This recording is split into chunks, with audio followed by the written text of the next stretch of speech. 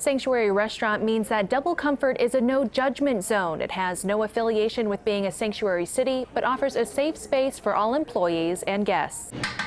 It's important to me that we allow everyone to have a seat at our table. Kitchen manager Nathan Drake says it's important to celebrate diversity, especially in today's political climate. The fact that we don't allow harassment of any, based on nationality or refugee status, immigration status, sexual orientation, etc. I think having to say that in 2017 really shows where we are as a country. He brought the idea of becoming a sanctuary restaurant to the owner and founder of Double Comfort, Mary Liskey. We wanted to let people know we're a tolerant place. We're going to give people a chance to get a job or have a good meal, and none of the politics has to come in the door with them. And if we do happen to have someone that strolls in and doesn't have the appropriate documentation to work in the United States, we're going to get the resources together and help them on that path. This movement is a new part of the restaurant's mission to continue giving back to the community. So at the end of the day, we are a restaurant for profit, but we turn those profits over to the food pantries at the end. We really wanted to say, hey, everybody's welcome here.